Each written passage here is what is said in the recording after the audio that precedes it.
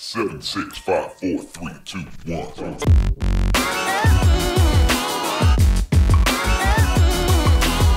Hi, my name is Lynn Root. I am a software engineer here at Spotify, and I'll be the first to admit that I often take for granted the reliability of the internet. The sheer amount of information zooming around the internet is astonishing. But how is it possible for every piece of data to be delivered to you reliably? Say you want to play a song from Spotify. It seems like your computer connects directly to Spotify's servers, and Spotify sends you a song on a direct, dedicated line. But actually, that's not how the internet works. If the internet were made of direct, dedicated connections, it would be impossible to keep things working as millions of users join, especially since there is no guarantee that every wire and computer is working all the time. Instead, data travels on the internet in a much less direct fashion. Many, many years ago, in the early 1970s, my partner Bob Kahn and I began working on the design of what we now call the internet. Bob and I had the responsibility and the opportunity to design the internet's protocols and its architecture. So we persisted in participating in the internet's growth and evolution for all of this time up to and including the present. The way information gets transferred from one computer to another is pretty interesting. It need not follow a fixed path. In fact, your path may change in the midst of a computer-to-computer conversation. Information on the internet goes from one computer to another in what we call a packet of information.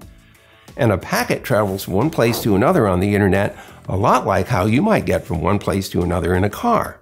Depending on traffic congestion or road conditions, you might choose or be forced to take a different route to get to the same place each time you travel. And just as you can transport all sorts of stuff inside a car, many kinds of digital information can be sent with IP packets, but there are some limits. What if, for example, you need to move a space shuttle from where it was built to where it will be launched? The shuttle won't fit in one truck, so it needs to be broken down into pieces, transported using a fleet of trucks. They could all take different routes and might get to the destination at different times, but once all the pieces are there, you can reassemble the pieces into the complete shuttle and it'll be ready for launch. On the internet, the details work similarly. If you have a very large image that you want to send to a friend or upload to a website, that image might be made up of tens of millions of bits or ones and zeros, too many to send along in one packet.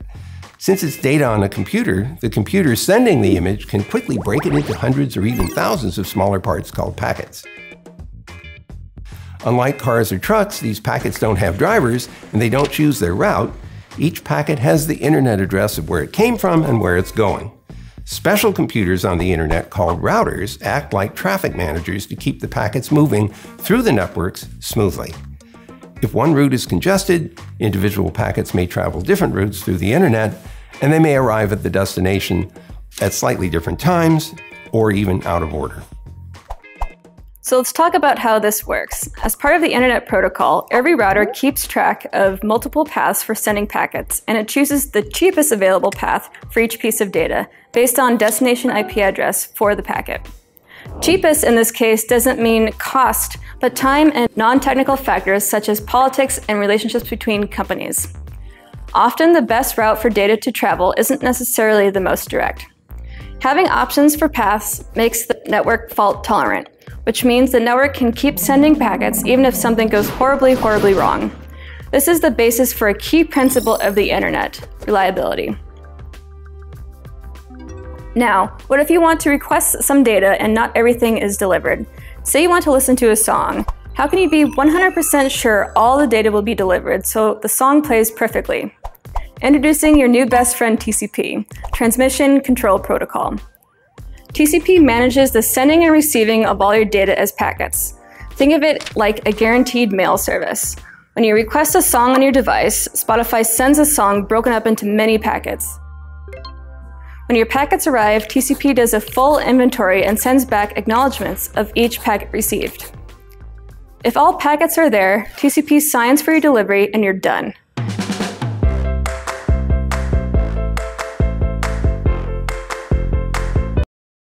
If TCP finds some packets are missing, it won't sign. Otherwise, your song wouldn't sound as good, or portions of the song could be missing. For each missing or incomplete packet, Spotify will resend them. Once TCP verifies the delivery of many packets for that one song request, your song will start to play.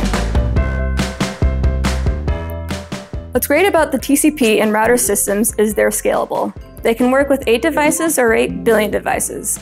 In fact, because of these principles of fault tolerance and redundancy, the more routers we add, the more reliable the internet becomes. What's also great is we can grow and scale the internet without interrupting service for anybody using it. The internet is made of hundreds of thousands of networks and billions of computers and devices connected physically. These different systems that make up the internet connect to each other, communicate with each other, and work together because of agreed-upon standards for how data is sent around on the internet. Computing devices, or routers along the internet, help all the packets make their way to the destination, where they're reassembled if necessary in order. This happens billions of times a day, whether you and others are sending an email, visiting a web page, doing a video chat, using a mobile app, or when sensors or devices on the internet talk to each other.